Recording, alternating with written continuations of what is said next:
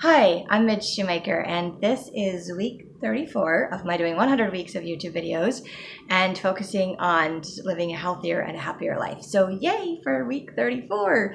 I made it to week 34. Only like 66 to go, which 66 is a fantastic number.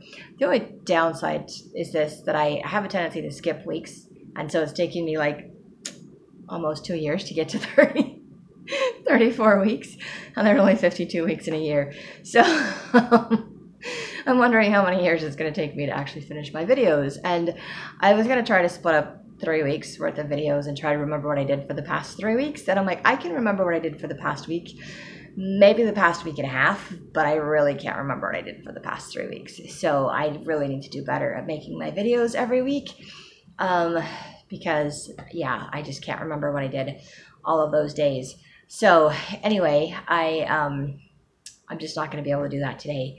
So I'm just going to do 1 week this past week, and I might remember some random things from the previous 2 weeks, and that's okay if I do.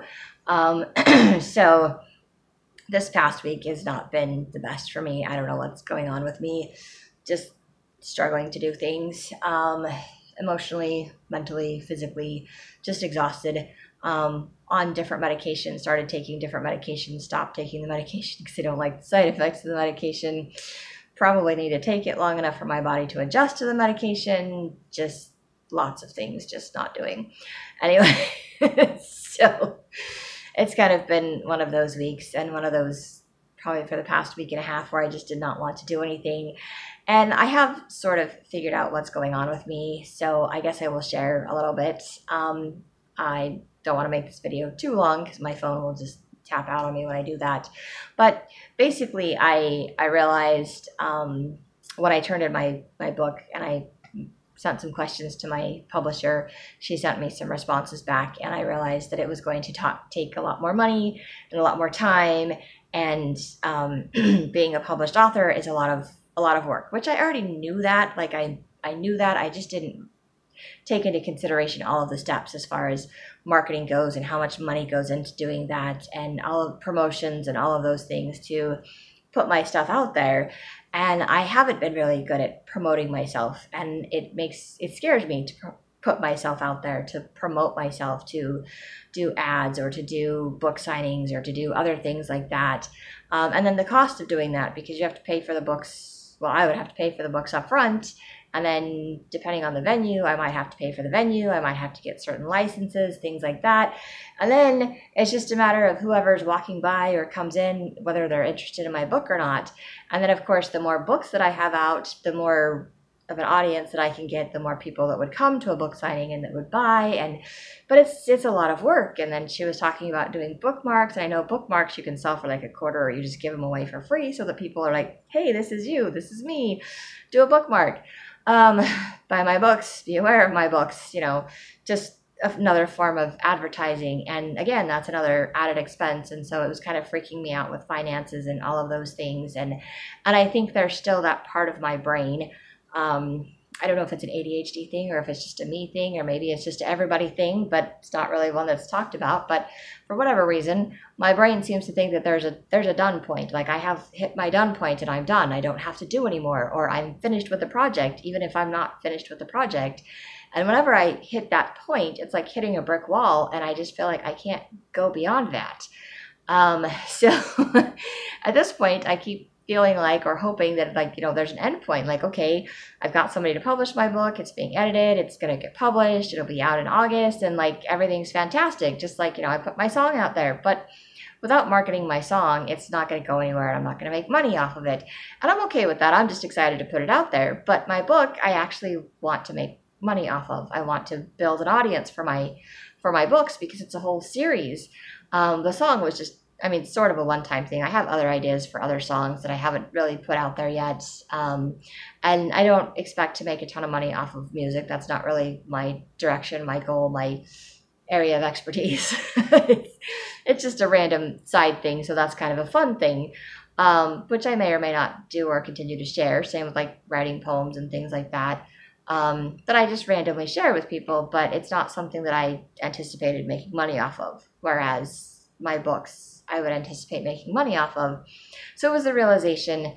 And I mean, it's something I knew, like I knew about. I had the general idea that it was going to be a lot of work and that it was going to do stuff, but the actual breakdown and what I was going to do or how I was going to do it I haven't really gotten to that point yet. And now I'm getting closer to that point, and now I'm starting to see there's other options and all these other extra things to do and extra costs involved, and I don't have the money. So then my brain is trying to frantically figure out how to pay for things, and I had to get a crown on my tooth last week, so I'm like, I have to pay for that. So I'm trying to figure out how to pay for everything that I want to do in order to be able to promote my book, in order to get money from my book, in order to learn more about writing and things. And so it's just feeling overwhelmed and feeling stressed out and maybe a little disappointed that it's not like I'm done. Like I get to publish the book and then I'm done. That's not it. There's a whole bunch more after that. And that's really hard for me to handle, to grasp, because there's, I'm so done with this book. I mean, it's a cute book, and I hope that people will like it and enjoy it and read it and buy it, but I'm so done with this book. Like, I've rewritten it like 4 or 5 times, and I know I have to go through at least 2 more edits of it, 2 more revisions before it actually gets published, possibly 3, because I think I get a 3rd one where if there's anything that I have objections to before it gets the final print or something. So I'm just like, oh my gosh, and I want to be done, but it's like I can't just stop at the brick wall like I do. I have to keep pushing through it. So, and then I was at my Al-Anon meeting yesterday, and we were talking about stuff, and someone mentioned the fight, flight, or freeze, and I think someone told me there's another one. There's a 4th one, and I don't remember what that is. But anyway, I know that I get stuck in that freeze state a lot, where I don't know what to do or where to go, and so I just freeze. I just kind of wait for things to just resolve themselves, which most of the time they don't. I still have to have some kind of action, or I get to a point where I'm like, okay, I am ready to make a decision, or I am tired of just sitting around and doing nothing. I have to do something. So I think when I hit that realization, I shut down, because that's what my brain does, and I froze, and I was like, how am I going to do this? And then I just kind of got fixated on just, how am I going to pay for bookmarks? How am I going to pay for books? How am I going to do book signings? And my book isn't published yet, so there's that. There's a writing conference in September that I wanted to. At the writing conference, they usually have a bookstore, and I was just asking my publisher about the possibility of putting my book in the bookstore for people to sign, and then she just gave me a whole bunch of other places and options where I could do book signings, which is a good way to promote my books. And she suggested a bookmark if I wanted to, and she pointed out that I would have to buy the books up front, and then I could sell them, and then I would get to keep whatever money I made off of the books at the bookstore or the book signing. So I don't even know the process to get into the bookstore, to even have my book presented at the writing conference. And I don't know if I can even afford to go to the writing conference. I mean, I took the time off of work so I could go to it. So I could take the time off to go to it. I just don't know if I can financially afford to go to it. So mostly because now I had to get a crown on my tooth, which I wasn't expecting to do, and I kind of just don't want to have to do. But I didn't think it was a good idea to leave my tooth the way that it was, because the nerve wasn't exposed, so I didn't care that much about it, but I didn't want to get to the point where the nerve was exposed. So there's just all of that. And so unfortunately, I did what I always do, and I shut down, and that meant that I did not make my videos for 3 weeks, and that's not good. Like my weekly videos I didn't make for the past 3 weeks, and my daily videos I haven't made for over a week, so that's also not good. So I'm going to just go through my weekly goals and just let you know where I'm at with all of those things, and from what I can remember for the past 3 weeks. And anyway, that's me and my crazy brain and my emotional state of mind, and I do that, and I kind of shut down. But I'm kind of to the point where everything is piling up and becoming a bigger and bigger mess, and I don't like feeling so stressed out and overwhelmed and feeling like I have all of this time to do things and I'm just wasting it. So I have just been doing a lot of praying and trying and rearranging, taking my medication. I also didn't take my ADHD medication on the weekend, which I should take it on the weekend because I would probably be a lot more productive on the weekend if I would actually take my medication. But I'm like, I only need it for work. That's a lie. That's an illusion that I put into my brain because I don't like having to take the medication, but I do need it. Plus, when I don't take it on the weekend, I think it takes my body kind of shuts down to get it out of my system. It's kind of more depressing after I stop taking it because it's a stimulant that makes me more motivated, and then it's like that I'm missing that stimulant. So it's more obvious that it's not there. So then it's even harder to function when I don't take it. And then I start taking it again. I'm like, yay, I can function. But I'm like, I've just been doing it for work. And so I probably need to start doing it on the weekends as well, instead of being ornery about it. So socially, I did go to the church and I did go to the temple. So I did do that. I did text some of my friends. So I did do that. And I have responded to some Marco Polo videos from my family. Haven't been consistent at it, but I have done it a little bit, reached out to a few people, so that's good. Emotionally, I just explained all of that emotionally. I have, for the most part, managed to read my scriptures and meditationals most of the days for the past 3 weeks, and I have still journaled. I have a journal entry for every single day. I did run out of journals, but I have like reams of like blank paper. It's not lined paper, but it's like printer paper, and I have reams of them. So I decided, okay, I don't really have the money to buy journals, so I will just start writing in a ream of paper. So I grabbed a ream of paper, and I've been doing that for a week and a half or something. But I mean, the last set of journals I bought, I filled them up in like 2 weeks. It's like 14 to 15 days a piece. And I was like, dang it took me like 6 weeks to fill up 3 journals. So this way I've got a whole ream of paper, and it'll take me a while to fill it up, but there's no lines in it. But that's okay. I don't really care. I'm still journaling in it. The only problem is I haven't been numbering the pages, and I'm really hoping that I don't really have a place to put them other than a pile. So I'm really hoping that they don't fall over, because I can't always read my handwriting and then they would be all out of order. So I need to find some way to bind it all together at some point. But I have been journaling, so that has been helpful. It's probably one of the few things I've been doing. I'm trying to read my scriptures and meditationals, so trying to spiritually stay connected, but still just, like I said, I got stuck in a freeze state, and that just meant that not only did I not work on my writing or my books, I just didn't do dishes, I didn't clean my house, I just shut down.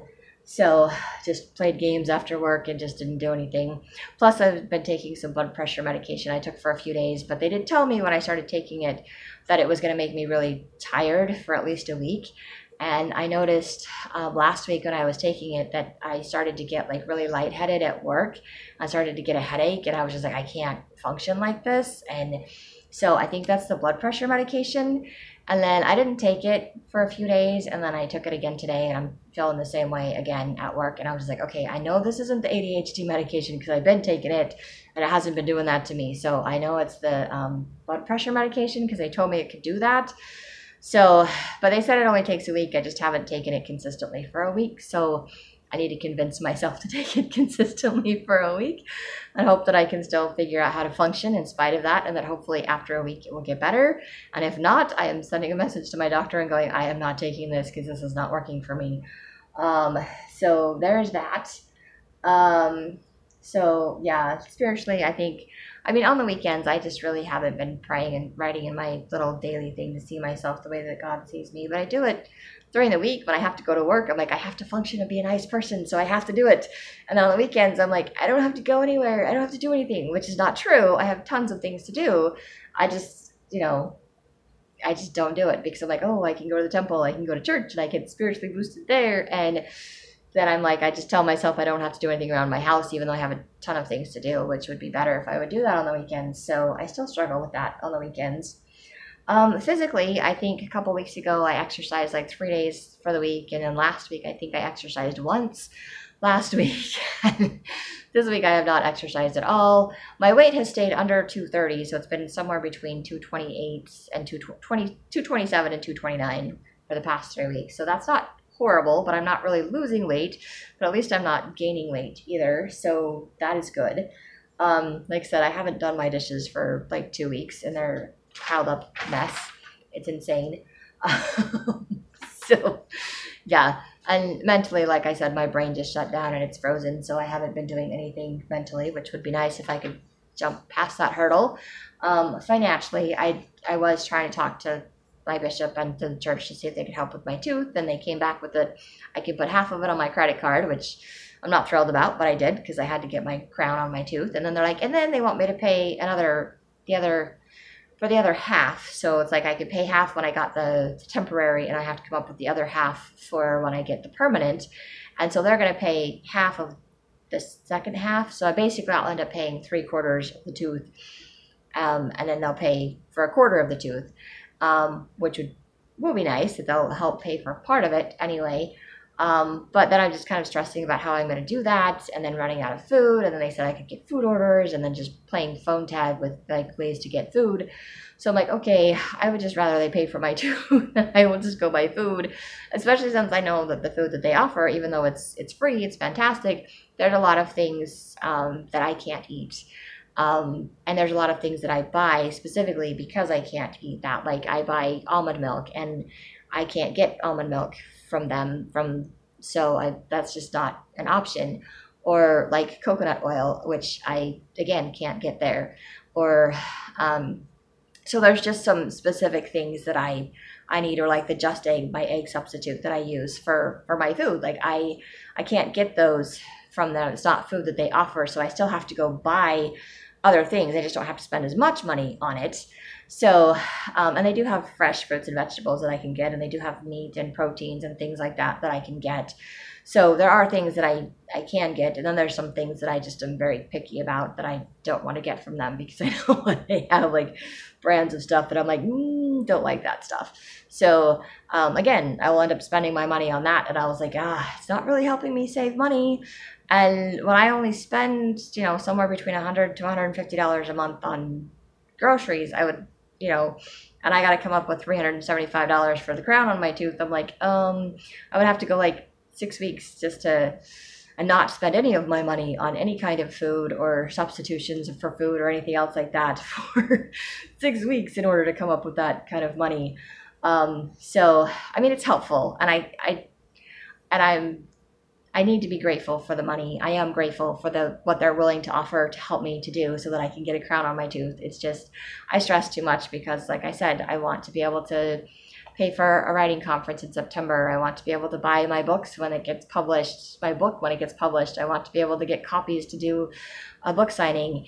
And I don't see myself being able to have that money right now because I have this problem with my tooth, which is a whole nother problem that I've had for years that I just can't afford to fix. And so it's causing more problems with my teeth it's just costing me more money because I haven't spent the money to fix it. So it's an ongoing financial issue, and it's just stressing me out. And Friday, I will be honest, I made the worst possible decision. I already put that money on my credit card on Monday, which I didn't want to do. And then Friday, I was like, fine.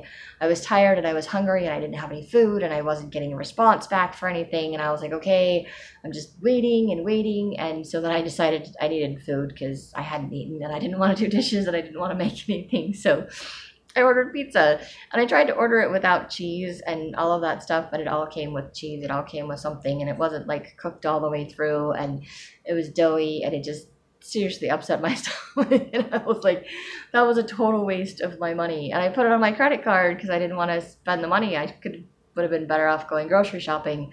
So I was just really, again, annoyed with myself. And I do that when I get really emotional, I get really depressed, and I shut down. I don't eat. I don't take care of myself. And then I get really hungry, and I still just don't want to get up and eat and do anything. So I spend money I don't have. So it's a very vicious cycle for me. And then, of course, that vicious reminder that I can't eat foods like that because that's why I don't go out to eat, because I don't know what they put in that stuff, or I can't special order it the way that I need to. And it just really, it upsets my stomach. So that I've just not been feeling very good all weekend because I ate a whole bunch of, I ordered it so that I made myself eat it all, which was really bad too. So it took me 3 days to eat it all, but not good at all. So I just have to just be honest and be like, this is where I'm at right now, and just stressing, and of course stressing over things I have no control over, and stressing over things that haven't even happened yet. Like they haven't even opened up the time for the conference. They haven't even opened up anything else. And I did, however, I did go online and I did look at, I do some online surveys and I did look at that. And I've done a whole bunch of them and I just haven't redeemed any of them. So I can either buy prizes, get redeemed prizes with the points that I get, or I can get cash. So they'll send me checks.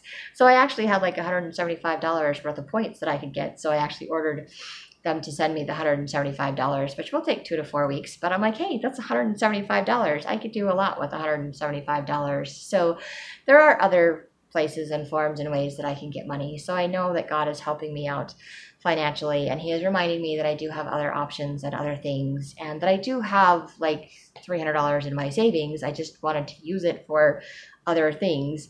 So it's not like I don't have some options and I don't have some money. It's just that I have other expenses coming up. Like I know I need to get blood work done for my doctor's appointment in May. I know I have a doctor's appointment coming up in May that I'm going to have to pay for. So I was holding on to that money for those things. I was holding on to it for the writing conference. I was holding on to it for, getting hard copies of my book when it gets published. So I had that money earmarked for something else. So I'm just kind of annoyed that now I have to spend it on my tooth, and I have to figure out how to save up the money or come up with the money for all the other stuff that I wanted to do. So, but I think it's another reason that God is trying to teach me that I have to trust him and that I have to deal with what's going on right now. And it's nice to plan for the future, but I can't always guarantee what that future is going to be. And I can't give up on my goals or my dreams because things aren't happening the way I want them to right now, because I don't know what my financial situation is going to be or how it's going to work out in next month or next week, or even, come August when my book comes out, or September when the writing conference rolls around. I have no idea. So I have lots of other options and things to do and to work on. And I just haven't employed any of those because I get fixated on this is how I want things to work, and it's not working that way. And I think God is trying to remind me that I have other options and other things that I can do, and that it will be okay, and that I can figure out how to do all of this, and it will work out, and that God has a plan and he's taking care of me. And so maybe this is just a test of faith and it will get better. But anyway, this is just kind of where I'm at right now, and trying to remember to be grateful for what I am being offered and for the help that I am receiving, and grateful for the options that I do have out there. And even if it's not what I want, it's definitely getting me what I need. And that is the thing that I need to remember, that I have what I need, and that's enough. It may not be everything I want, and it may not be how I want it, but it's enough. And I am grateful to God for reminding me of that. And I'm grateful that I can still smile and be happy and know that I can get through this, and that it's going to be okay. And I'm not giving up, shutting down a little bit, having to push through that, hitting that brick wall that I really don't like. And it's really hard to get through that, but not giving up on myself, not giving up on my goals, and striving to push through. So that is where I'm at for today. And just thank you for watching my videos. And if you like these videos, you can hit like, subscribe, share with someone else if you think they'll like it too. And I hope you have a great week full of gratitude and find ways to live a happy and healthy lifestyle too.